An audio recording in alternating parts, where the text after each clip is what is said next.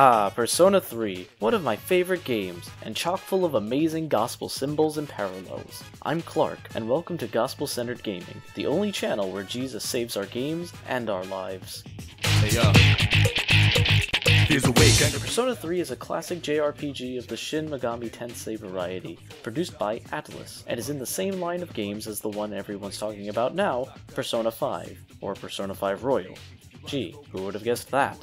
Set in 2009 to 10, you play as a high school student who signs a mysterious contract and can suddenly summon monsters to fight black blobs with beady red eyes while the best BGM ever plays in the background.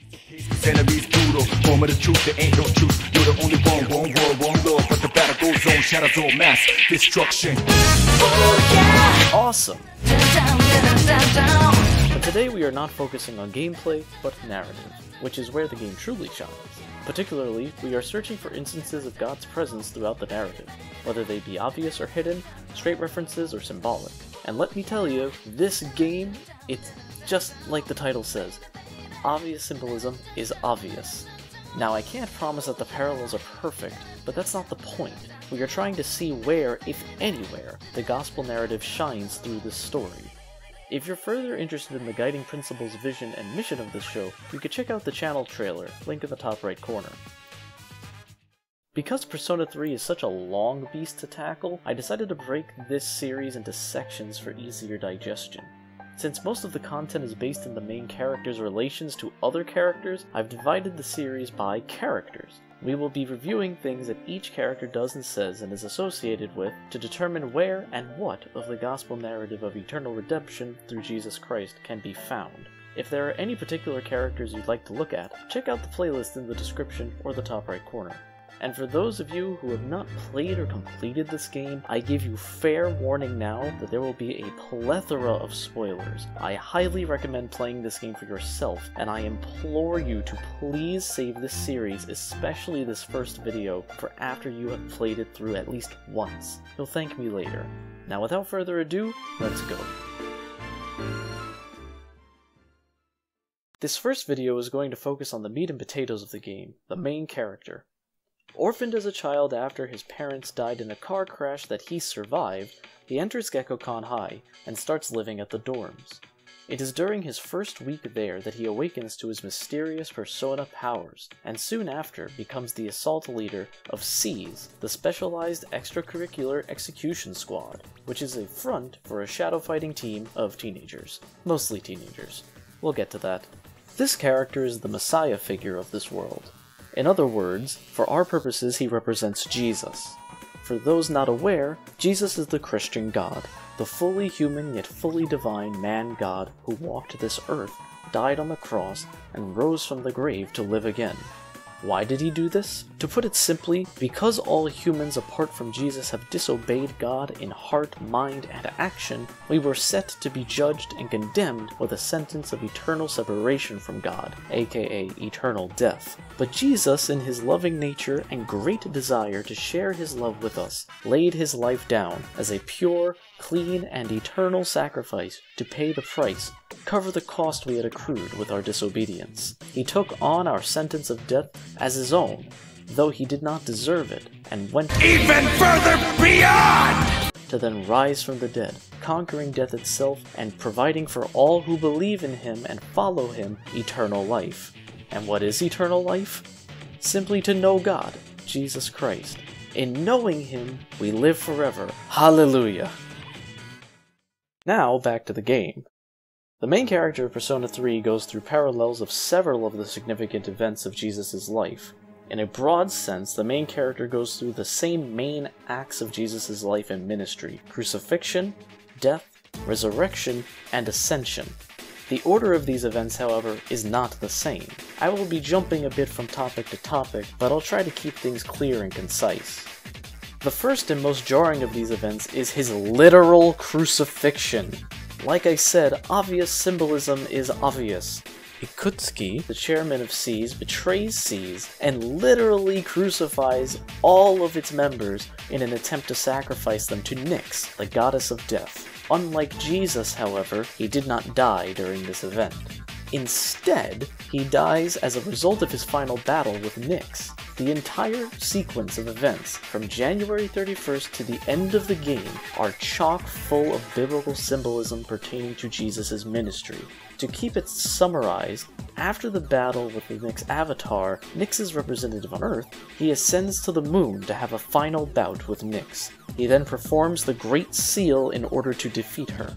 As a result of defeating her, he dies a few months afterward. It is then revealed in the Answer expansion of FES that he was the Seal, literally positioning himself between Nyx and the Earth, forever preventing her from becoming unleashed again. Let's look at these events a little more closely for some juicy gospel goodness. First, his Ascension. This event is symbolic of Jesus' ascension after his death. During the cutscene, we see that all the Seas members are weighed down by a mysterious weight emanating from Nyx. I've dubbed this the weight of death. We see from these events that only the main character could overcome the weight of death, and furthermore completely overpowered it by ascending to the heavens despite its power. In our world, only Jesus has that sort of power, to completely overwhelm the power of sin, death, and hell. Second, his fight with Nyx. First of all, before the battle even begins, the main character did not wait for Nyx to come down to Earth, but went up to the moon, Nyx's domain, to fight her. Similarly, Jesus did not stay in heaven waiting for us, but came from heaven to Earth to save us. Both narratives show a pattern of leaving the familiar and rightful place of the Messiah to save everyone. The main character, in facing Nyx, is also standing between Nyx and the Earth as a defense for the people. Jesus also stood against hell and received the punishment of our sins, meant for us. Both narratives here show a theme of standing between the enemy and the people for the people's sake. We see this theme again for the main character later when he stands between Tartarus and the Earth as Tartarus disintegrates. Then, once the battle commences, we see a few turns of exchange between Nyx and the main character. Nyx hits the main character 4 times, and I think we can see these as parallel attempts of the enemy to kill the Father, the Son, and the Holy Spirit, the 3 persons of the Trinity. The first hit brings him down to 1 HP, and the second hits him, but he remains at 1 HP. I liken these to attacks directed at the Son, Jesus. Death did wound Jesus, as his passion so adequately shows us, but Jesus was not struck down. Jesus gave up his life willingly, as we will discuss a bit later. As such, death did not defeat Jesus, and we can say that it only wounded him. The third hit misses him. I believe this hit is directed at God the Father. God the Father is too far removed from death for him to touch him, and as such, death misses. God and sin cannot coexist in the same space, and therefore death, the matured result of sin, cannot even come near to him, let alone hit him. This is not to say that God is distant from us, for he walked among us as Jesus and now dwells with believers as the Holy Spirit. But Jesus himself states that God is in heaven during the Lord's Prayer in Matthew 6:9-13, and heaven is a place without sin or death, sorrow or suffering. Death cannot enter his domain, and thus it misses him. The fourth and final hit Nyx tries on the main character is blocked. This final hit is toward the Holy Spirit. The Holy Spirit is often described as the very presence of God, which gives men and women supernatural abilities. Relevant abilities to this narrative are strength, such as in the case of Samson, physical endurance, such as in the case of Shadrach, Meshach, and Abednego, and spiritual endurance, as the author of Hebrews calls us to. The power of the Holy Spirit allows us to withstand the beratements and bashings of hell, as the main character did here. After Nyx's failed attempts to defeat him, the main character uses the Great Seal, which, as described, unleashes the power within you to seal Nyx. Only Jesus Christ has the power to defeat death, and he did. When the main character unleashes his Messianic power, he points up as if to heaven and defeats Nyx, once and for all. If these points haven't made it clear, the main character is very powerful. Mama, the fortune teller in the Escapade Club, tells us in her last fortune, which you can only access after you have defeated Nyx, the universe is within you, and you are within the universe. You and the universe are one and the same. That is my belief. While this is definitely an Eastern religious notion, we can parallel this idea to Jesus' quote from Matthew 28:18. All authority in heaven and on earth has been given to me, which he states after his resurrection. i.e. after he defeated death. To push this point of power home, we find out when we defeat the last giant shadow that he had literal death sealed inside him by Aegis. This would have killed a normal person, but instead he overpowered it and even controlled it, as evidenced by his wielding of the persona Thanatos, the son of Nyx.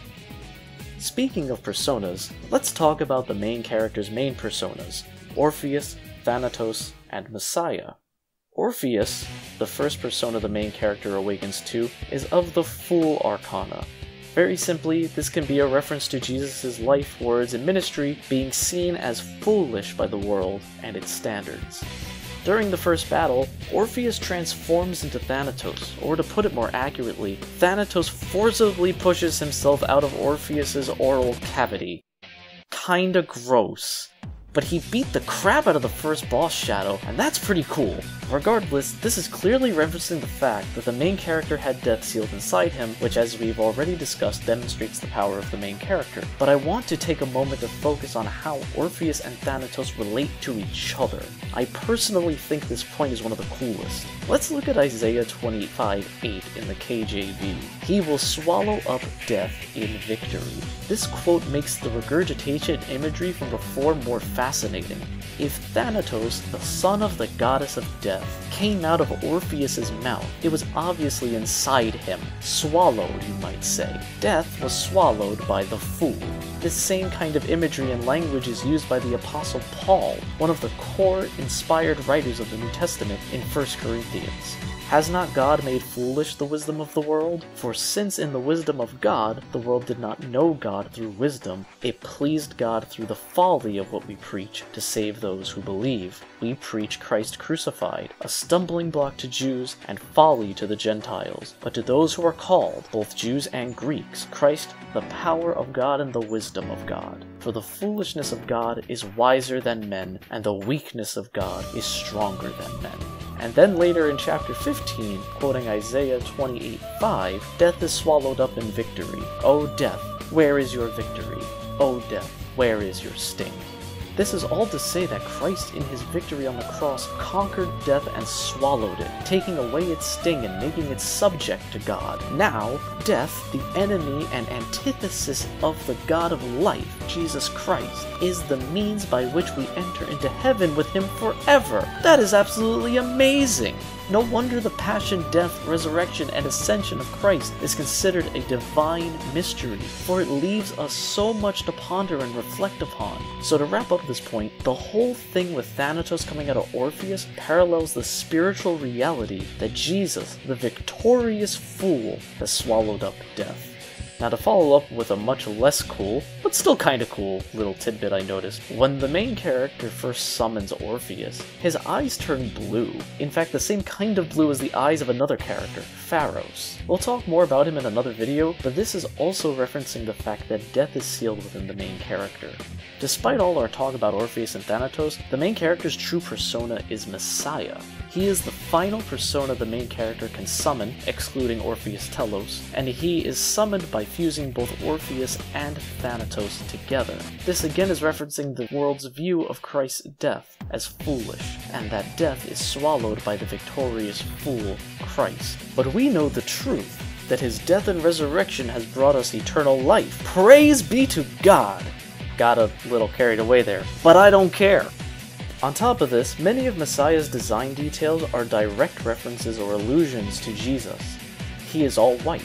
This represents purity. He has a long plank all along his back, which can easily be referencing the cross. He belongs to the Judgment Arcana, for Jesus is the true and righteous judge. There are coffins chained to him, off to his side. This shows that he is above and has conquered death. Yet they are still attached to him, as evidenced by the chains around his left wrist and forearm, for Jesus took upon himself our sin and brokenness on the cross. Some of his abilities, too, reference the gospel.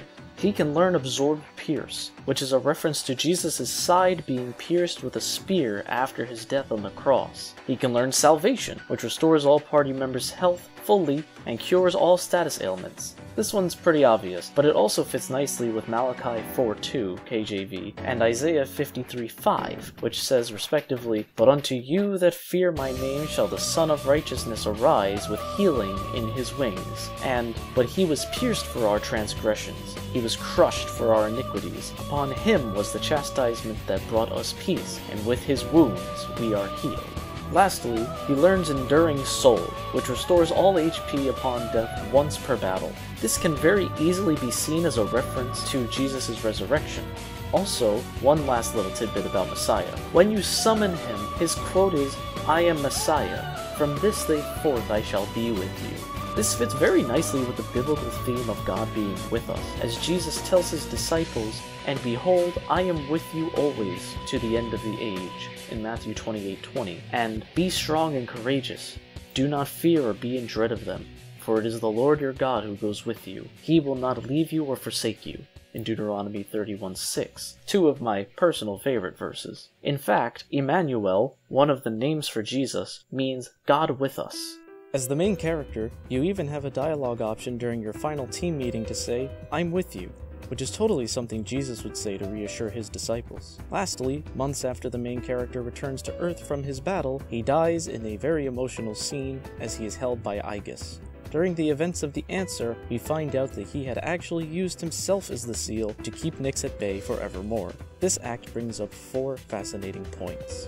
First, it brings up Jesus' role as our eternal intercessor. An intercessor stands between one person and another and advocates for the one in need.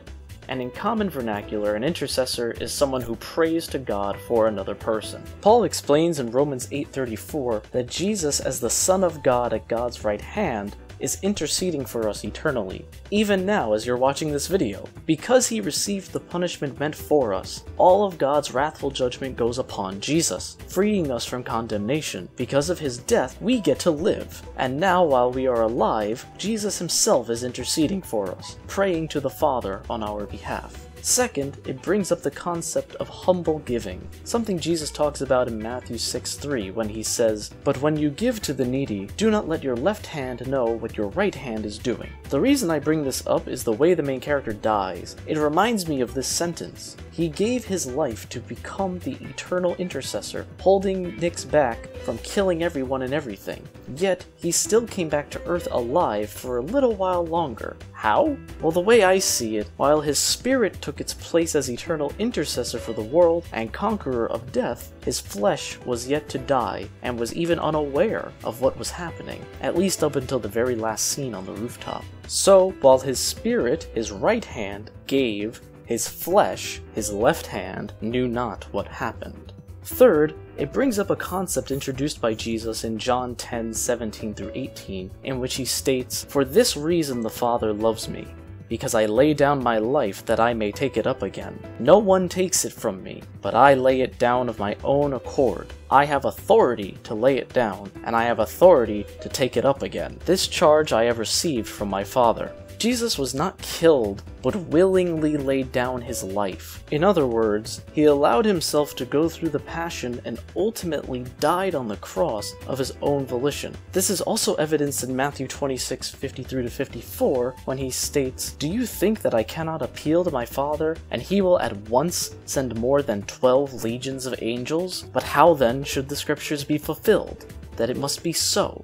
Jesus could have at any moment saved himself from such a horrible punishment and demise, but he chose to endure it for the glory set before him and for our sakes, that we may be saved. Similarly, the main character of this game was not killed by Nyx in their final battle, but he rather laid down his life to save and protect the world from Nyx, the goddess of death, forevermore. For the fourth point, let me do a little more explaining. In The Answer, we find out that the main character became the Great Seal not to prevent Nyx from coming to Earth of her own will, but to prevent the will of men and women who desired death from reaching out to her and inviting her to Earth. This makes sense biblically, as scripture reminds us that in our human nature, we desire wickedness, inviting death with our wicked words and actions. Jesus, however, does not prevent us from experiencing eternal death as the main character of this game does. He does quite the opposite. We cannot save ourselves from the weight of our sins, so Jesus died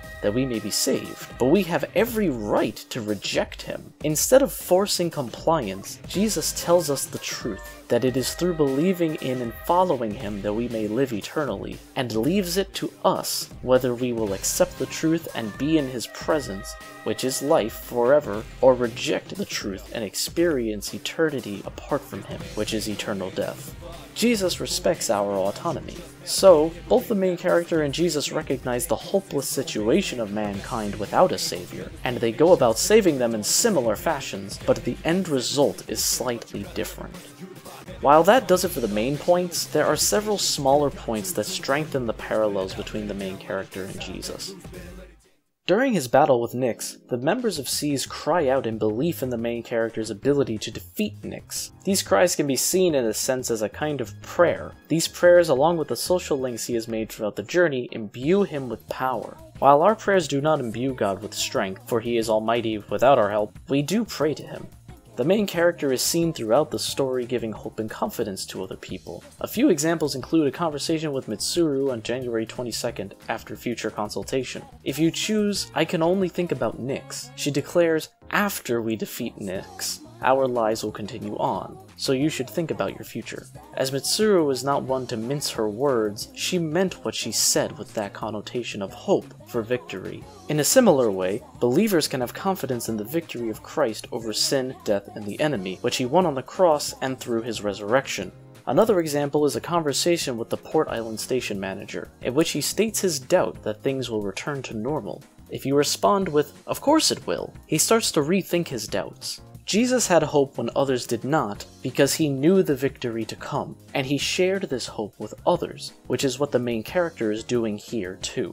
Another example is Yukari talking with the main character on January 26th. She states, "Oh hey, only 5 days until the promised day. Well, we're going there to break that promise. In Christ, we can confidently break the quote-unquote promises of the enemy and replace them with the truth, which is the promises of Christ." Last example I'll show is a conversation with Aegis on January 27th. I don't quite understand what it means to live yet, so my career counseling was really confusing, but I know that if I'm with you, everything will be okay. Pure and simple. As long as we're with Christ, we can rest assured that he will work things out for good. The main character also gives life. We can see him preserving life by saving Yukari and Junpei during the first full moon mission, and they recognize that it is because of him that they are alive. But this point is more powerfully demonstrated in a conversation with Aegis on January 25th. I don't know what it means to live yet, but I want to learn the answer. So please, please take me with you. Aegis is recognizing that the main character is the one that gives life and holds the key to the meaning of life. In reality, Jesus is that person. As he states, "I am the way, the truth, and the life. No one comes to the Father except through me." This scene is also reminiscent of John 13:36, in which Peter asks Jesus where he is going, and Jesus responds, "Where I am going, you cannot follow me now, but you will follow afterward." The main character can see things that other characters don't, namely the Velvet Room. This shows his spiritual attunement, knowledge, and giftedness, which Jesus, we can certainly assume, exemplified most highly in our world. The MC can hold up to 12 personas at once. Jesus had 12 disciples. The main character can also create up to 170 different personas. Jesus is the originator of personality, as we are made in his image and not the other way around. So it makes sense that the main character can have so many personas of so many different types, with different advantages and disadvantages, similar and dissimilar to other characters' personas. He cannot, however, summon other people's personas, showing that he is inherently different from them. Also, while he can create many different personas, he has one true persona, which is Messiah. This shows that while he can exemplify the many human personality traits that exist, his ultimate identity is not humanly, but godly, Messiah. In the same way, Jesus can show many characteristics that we understand as human because they started with him and not with us, but he is ultimately God our Savior as much as he is human as well. The main character says very little, while Jesus also said only what was necessary. The main character was tempted. Jesus was also tempted in the wilderness 40 days after his baptism. Neither succumbed to it. Lastly, both the main character and Jesus also first appear to women.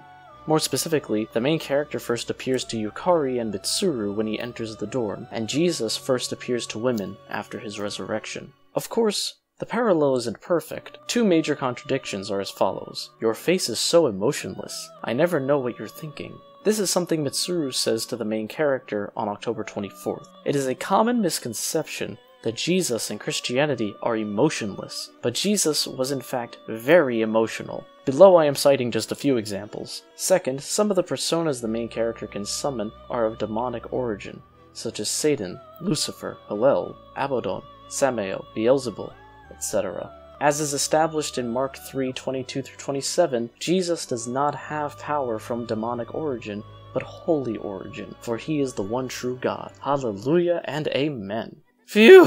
Oh my gosh. I knew I had a lot of notes for this guy, but I didn't realize how much I had written down. I promise that the next videos to follow are definitely a lot shorter, like not past 20 minutes. Definitely not. There's just not as much on them that I could find or, think about as this main character, which there's just so much. Next time, the video is probably going to be a lot shorter. And the next video, we're going to start focusing on the members of SEES, starting with Yukari and Junpei. I'll probably throw in another character in there too.